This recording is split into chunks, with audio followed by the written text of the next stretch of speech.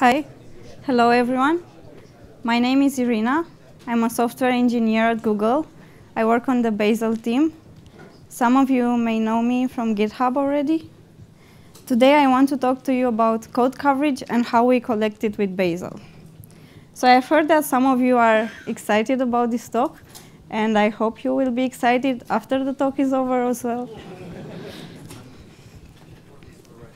OK, so I know that most of you already know, but just to cover the basics, code coverage shows you how much of your code was executed when some particular tests run. There are several types of coverage. Some tell you how many lines or functions were executed. Some tell you which of the branches were taken. And some tell you which conditions of your code were evaluated to both true and false. If we consider this very simple C++ example, and we also assume that somewhere we have a test that runs the method foo with parameters -1 and 1, then let's see what coverage will tell us. Well, it tells us that 80% of the lines were covered, all of the methods and functions were executed, only 25% of the branches were taken, but none of the conditions were evaluated to both true and false. So if you look at this information individually, you might draw some conflicting conclusions from them, because some have very high percentage of coverage, while others have it very low. So you have to use some or all of this information together to draw some more meaningful conclusion about your source code and your tests. This leads me to my next point. Why? Why is code coverage important? Well, it gives you the confidence that when you add new code, or when you just do big refactorings, you have a smaller chance of introducing new bugs, or they are just easier to detect. You also know how all of your exceptions are handled, and also that all of your edge cases are well tested. You're also more confident that all your components are working well together, for example, when you do integration testing, and also that they are just functioning properly when you do unit tests.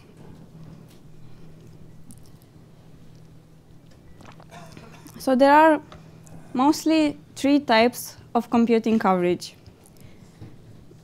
Most of the time, you would use either one of the first 2 in combination with the third one to get coverage information. So you either instrument the source code or some intermediate code, for example, the class files in Java, and then you use that to collect coverage information at runtime. So since this is such a nice feature, we decided to add it to Bazel.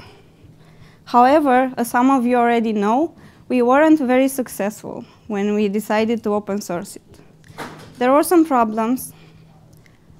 For Java coverage, it only worked with one worker, so you couldn't use the parallelism in Bazel. For C++, it was even worse, because it was buggy. Bazel would randomly crash. You would get either incomplete or incorrect coverage reports. It was very slow, and it had some other issues that I will not bore you with. So we decided to improve it, and now we have big goals and good intentions. Our mission is to generate and collect code coverage information and make it universal and useful to everybody. Yes, if that sounds familiar, that's the Google mission, and we adapted it to coverage. OK, but what does it actually mean? So when I say it's universal, I mean it's universal for all languages, so it has to be language agnostic. But at the same time, it has to be useful. So you have to have enough information to tell you something meaningful about your source code and about your tests. So you have to have all of the types of coverage I talked about before for lines, functions, and branches. But you should also be able to read it. If you just want to quickly check it, you have to be able to read it in a human-readable format. So it has to be a way to generate HTML reports from it, for example. And of course, we want to keep the Bazel standards, so it has to be fast and correct as well. So going back to being language agnostic, for that to happen, we need to have one coverage format for many languages. So imagine your code base has sources in Java and C++ and Python. You don't want to end up with 3 different coverage formats because that means more work. You have to know how to handle all of them, how to check them into your CI, how to parse them, how to make sense of them, and so on. So just let Bazel deal with it. So we needed a language agnostic format. And finally, we went for LCOV. There are several reasons why we chose it, but here are the main ones. It's easy to parse and to understand. You can also express most of the coverage information that I talked about in the beginnings for lines, functions, and branches. And you can also check for nice summaries just to see if your tests pass some coverage standards that your project chose. It's also very compact, so it doesn't just annotate on the source code directly. In the end, there is a popular tool, GenHTML, that allows you to get HTML reports from it. OK, so let's go back to our previous example. Here is the LCOV file for it. It might not tell you much, but I really like how simple it is and how every line has a meaning. So for every source in your code base, you would get a record like this one. It always starts with the file name and ends with the end of record marker. So afterwards, you would have information about function coverage. For each of them, it will tell you the name, how many times it was executed, and then a nice summary, how many functions were found versus hit. Afterwards, you have the same information about the lines. The DA lines actually tell you for each line number how many times it was executed, and then the same nice summary, how many lines were hit versus found. Of course, you can also get the same data for branches, but I just didn't include it here. OK, so if you want to run Bazel coverage on your test target, what Bazel will do is it will output a coverage report for that test target. But what you actually want to do is to run coverage over all of your tests. So let's just assume here that all your tests for your whole code base is under the test directory. Let's also assume for simplicity that under the test directory we have n test targets. So as I've said earlier, Bazel will output one coverage report per test target. That is good. It's definitely better than ending up with n different coverage formats. But we still have n reports, and that may be too many. So to fix this issue, you could just specify the combined report flag, and that will tell Bazel, hey, just use all the coverage information you already computed and give it to me in one single report. And it will do just that. And for example, afterwards, you could use GenHTML on that coverage report and get a nice HTML view of all the coverage in all your source code. Just to show you how that will look like on our previous example, here it is. You can easily see which of the lines were executed and not.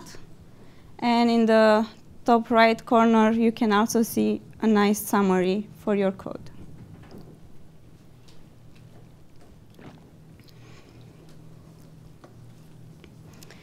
Now I want to talk to you about a different use case. And no, it's not about bash code coverage, although that would be interesting as well. So the use case is you have one test that invokes different binaries. And the binaries correspond to different languages.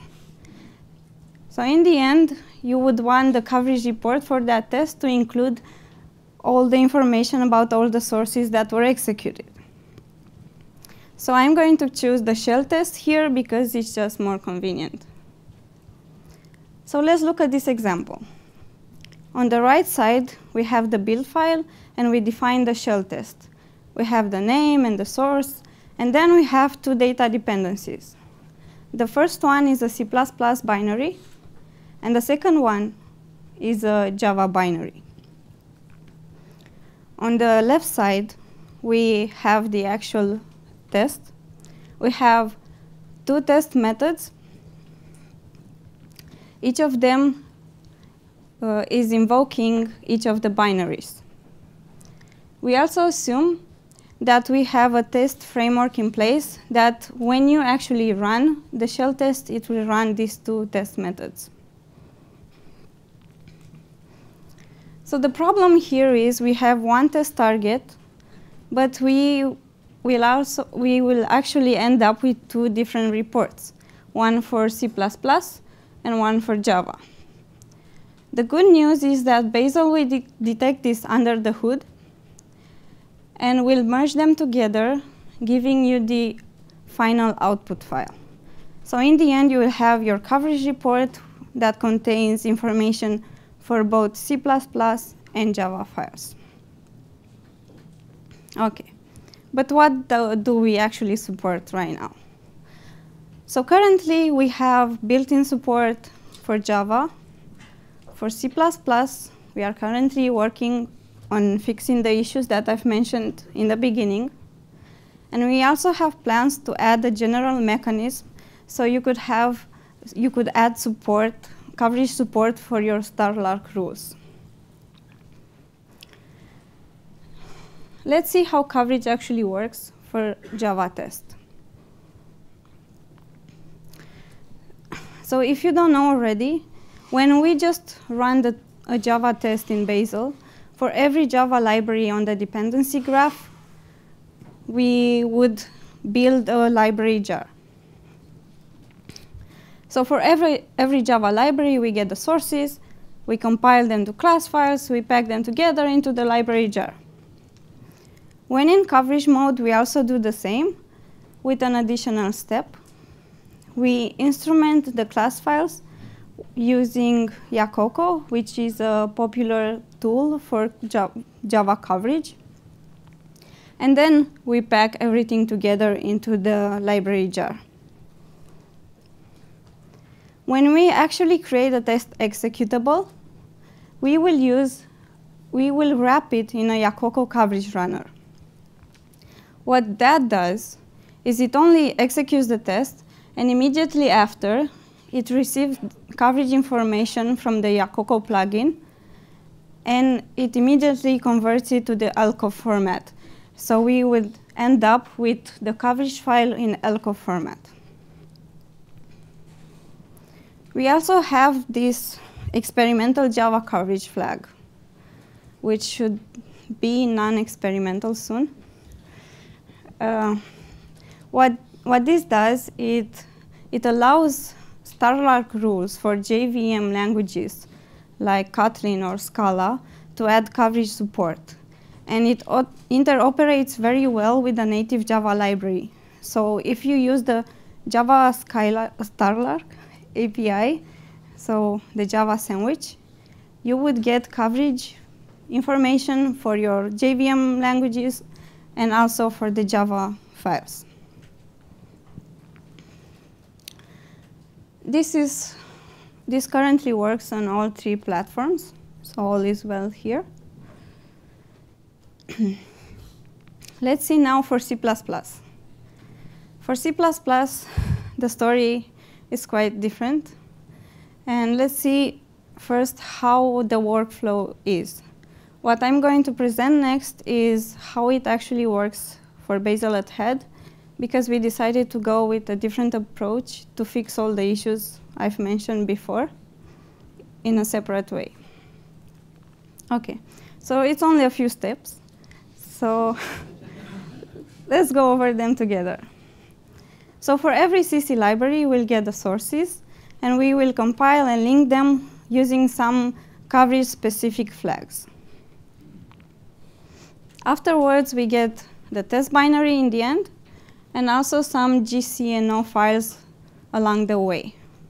The GCNO files are just notes about coverage that we will use later. So we execute the test binary, and after that, this step will also generate the second type of metadata files, the GCDA files. These are basically files containing profiling data. So until now, we just compiled and executed the test. Now we ended up with some metadata coverage files, but not with some coverage information. So we have to extract that. And additionally, we will run the GCOV tool, having inputs pairs of GCNO and GCDA files. What that will bring us is an intermediate GCOV file that one of our tools, Coverage Output Generator, knows how to parse and eventually convert to LCOV format. So you will also, in the end up with an LCOV format file.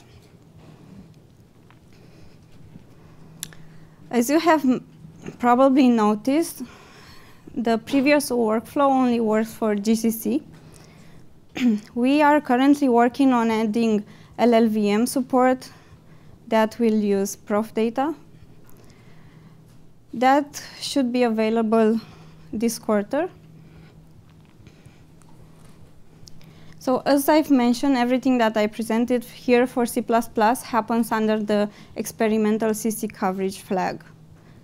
This should become non-experimental when LLVM support will also arrive. Unfortunately, this only works for Linux, but we hope that the LLVM support will work on all three platforms.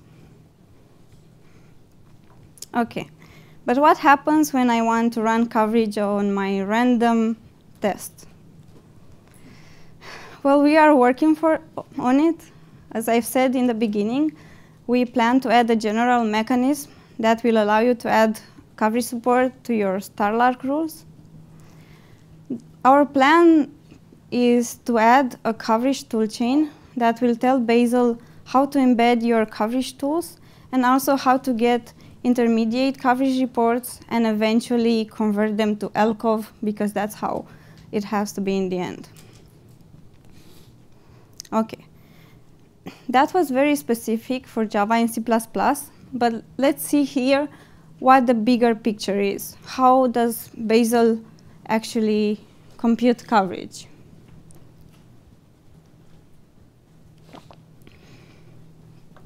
So instead of just running the test, we wrap it in a script. The script has these 3 steps. It sets the environment, it runs the test, and eventually runs an additional script to generate some coverage formats. And then it runs the tool I've mentioned before, Coverage Output Generator. For people that already are familiar with how Bazel coverage works, this tool was formerly known as LCOV Merger. We rebranded it because now it does so much more than just merging LCOV files.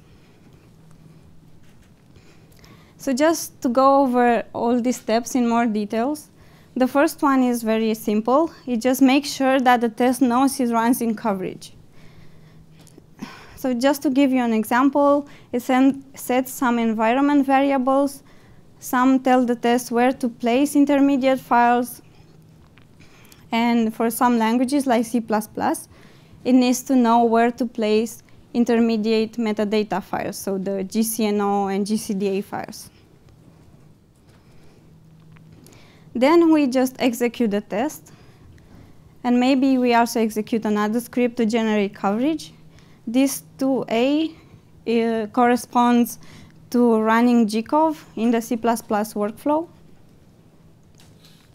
Whatever it does, when this step is done, it has to generate at least one file that the coverage output generator will know how to parse, and it has to be under the coverage directory. And then we run the coverage output generator.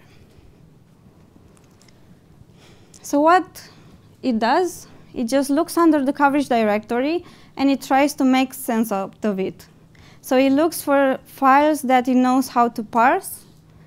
Right now it only knows the lcov format, which is the .dat files here, and also the gcov intermediate format that I've already mentioned. After it finds the file, it will parse them, it will store them in an internal data structure, and eventually it filters out some of the unwanted sources. For example, if you use the instrumentation filter flag, you will tell Bazel that you only want coverage for some parts of your source code. So then we have to filter some out. After all this is done, it merges together all the coverage information that was found, and it writes it to the final coverage output file. So that was mostly how coverage works right now. You can find our roadmap at this link. And thank you very much for your attention. If you have questions, I can also take them now, or you can find me afterwards. You can also assign all the coverage bugs to me on GitHub. Yeah, so thank you.